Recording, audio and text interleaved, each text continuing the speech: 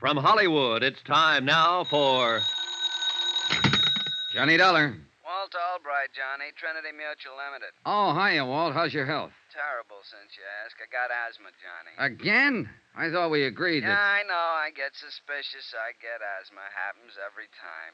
Cure me, will you? What's the case, Walt? Man named Eddie Caylin, Caylin, out in Los Angeles, died yesterday. $5,000 policy, double indemnity. What did he die of? Mysterious circumstances. Well, that's usually a fatal disease, all right, That's but... it, Johnny. That's all I know. Mysterious circumstances. The body was identified by the widow. I see. Our salesman out there can probably help you. He issued the policy only 6 weeks ago at the request of the widow. Uh-huh. 6 weeks, 1 premium paid, check signed by the widow. Hey, tell me something. Would the beneficiary happen to be... That's right, the widow. Oh, this asthma's killing me, Johnny. You got to do something about it. All right, Walt. Just call me doctor.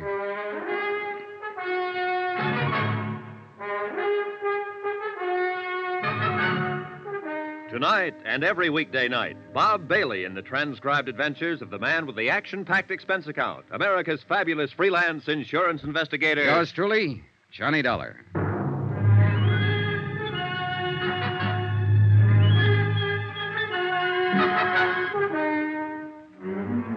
Expense account submitted by Special Investigator Johnny Dollar to the Home Office, Trinity Mutual Insurance Company Limited, Hartford, Connecticut. The following is an accounting of expenditures during my investigation of the Caylin matter. Item 1, $198.20, airline fare and incidentals, Hartford to Los Angeles.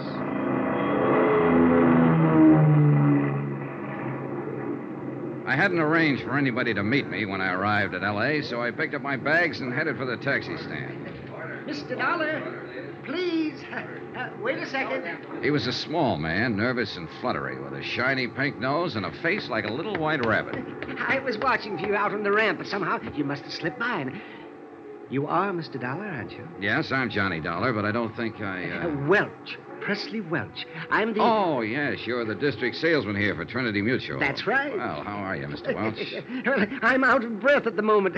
From running, you understand. You see, I'm troubled occasionally by asthma. You too? Oh, do you have asthma, Mr. Dollar? No, it's a friend of mine in Hartford. Oh, Oh, well, you don't say. Yes, in fact, I came out here just to cure it for him. Out here? Oh, this is the worst place you could have come. Oh, you see, the smog here is so bad. Oh, no, I do believe you're joshing. I guess I am at that. Come on, let's add to my expense account with a cup of coffee. Oh, do you really think we should? Oh, why not? Let's be daring. All right, let's. I always say if the company can't afford it, come on. If Presley Welch sold insurance the way he answered questions, it was amazing that he hadn't starved to death years ago.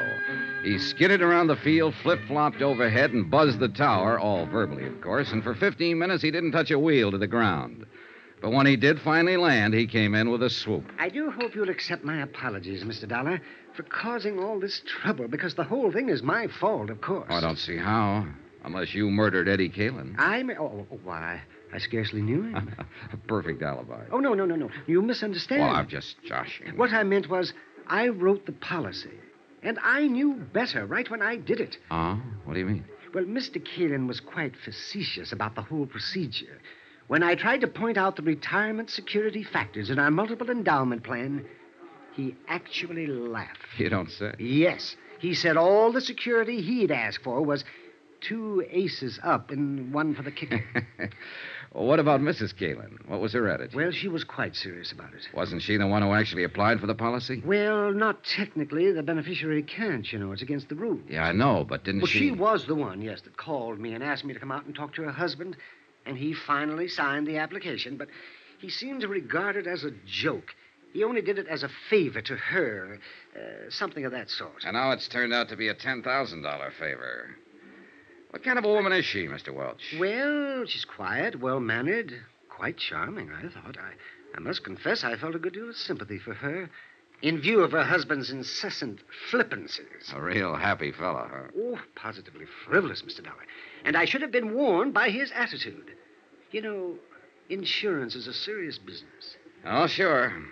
But Eddie Caylin didn't laugh himself to death. Oh, my. Oh, he died in the fire when his automobile caught fire. Laugh. Oh, I see what you mean. Say, tell me, how well did you get to know the Caylins, Mr. Welch? Oh, hardly at all. I saw Mr. Caylin twice. Once at his apartment the evening I sold him the policy, and then 2 weeks later at my office when he came in to sign the paper. And Mrs. Caylin? Only once, that evening at their apartment.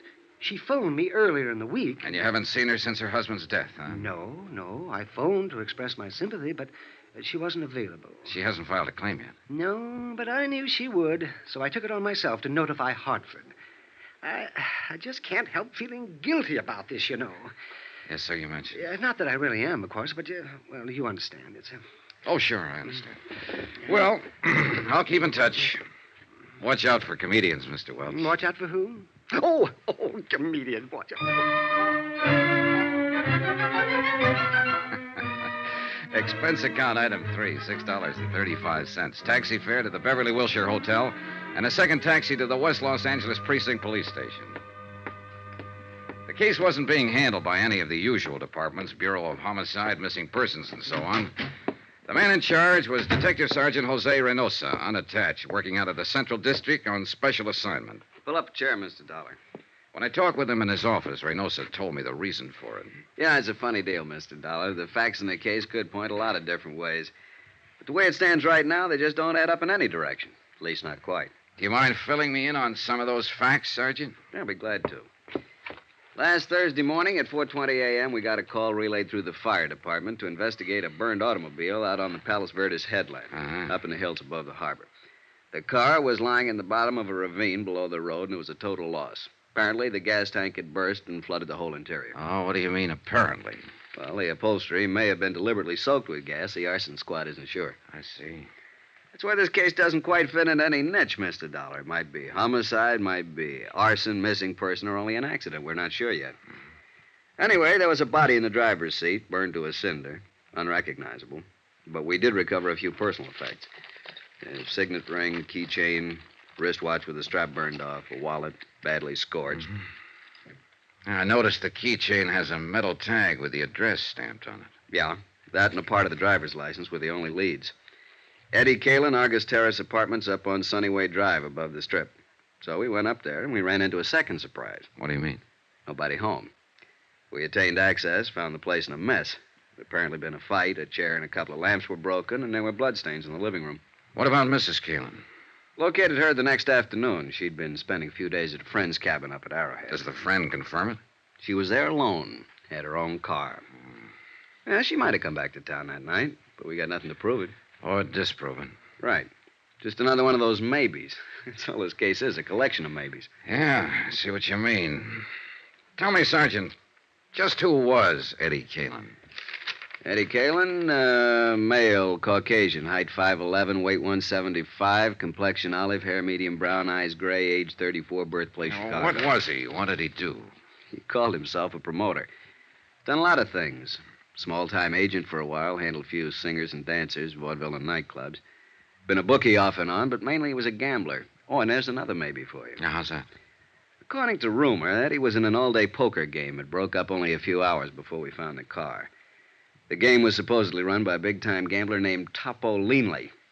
And the word has it that Eddie cleaned up something over $60,000. And there was no money found on the body? Nope. Have you talked to this Topo? Sternly. We had him in here for 4 hours this morning. He never heard of Eddie Caylin. Wouldn't know a poker deck if he saw one. Spends all his spare time raising petunias and driving his dear old mother to church. Like that, huh? Like that. So there's another one for you. Maybe Topo didn't like the idea of losing $60,000, decided to get it back. Or maybe the widow wanted the insurance, or it could be that somebody else took a crack at him. And it's possible, of course, that Eddie mailed the $60,000 to a blonde in Milwaukee and just ran off the road by accident. Yeah, it's possible. But I don't think so. I don't think it was an accident. I'm always getting cases like this. It's the kind they always put me on.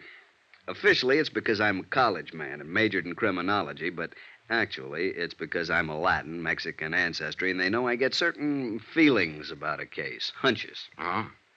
And how do you feel about this one? It's hokey. Real hokey. And it's murder, not an accident. But beyond that, can't sabe. Why don't you poke into it a little, see what you can find? Then maybe we can talk it out some more over a bottle of Muscatel. Yeah, good idea. Where can I find Mrs. Caylin? Oh, the widow? Well, that's a good starting point. She's out at their apartment.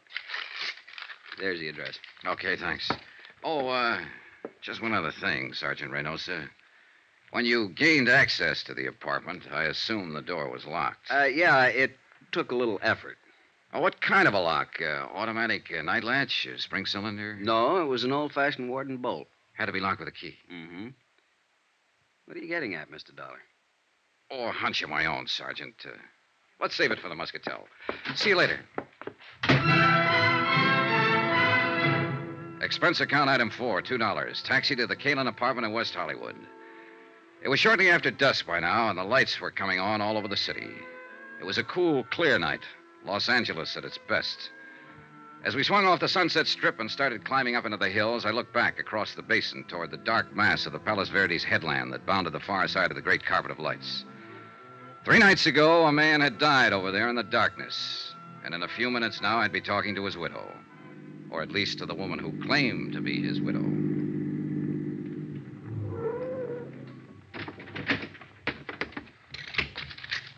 Keep the change.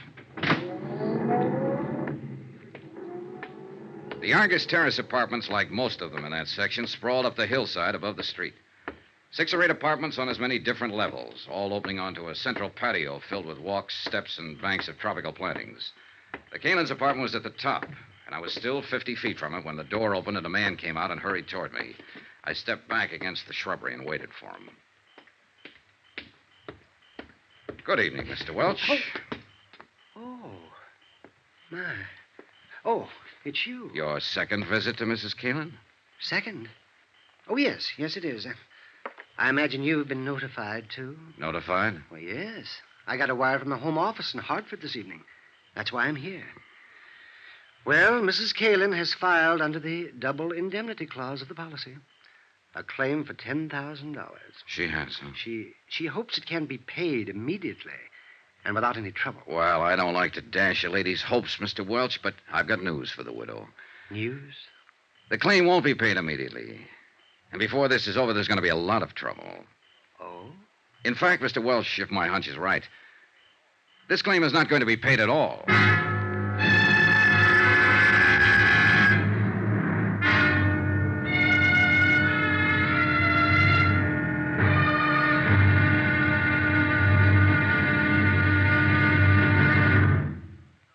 Now, here's our star to tell you about tomorrow's intriguing episode of this week's story. Tomorrow, a lovely girl lies, cries, crosses her heart, and hopes to die. And a killer fires from the dark. Join us, won't you? Yours truly, Johnny Dollar.